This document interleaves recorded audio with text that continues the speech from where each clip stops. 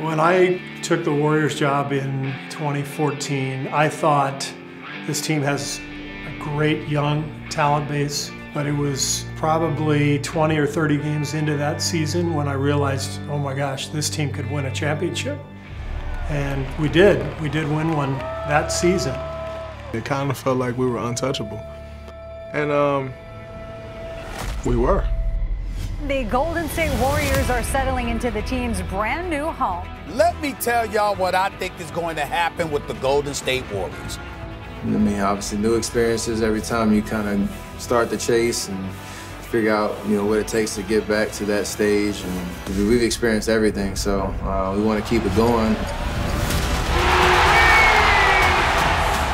I'm excited about this year, helping to develop the young guys, watching them grow.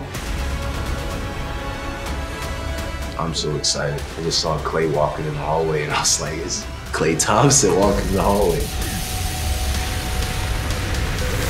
I try to act like it's like I've been here before and like I know these guys. To get the opportunity to work with them, I think it's gonna be fun. To Russell for three, right wing, swish. I think we're hungry. I think the loss left a bad taste in our mouths.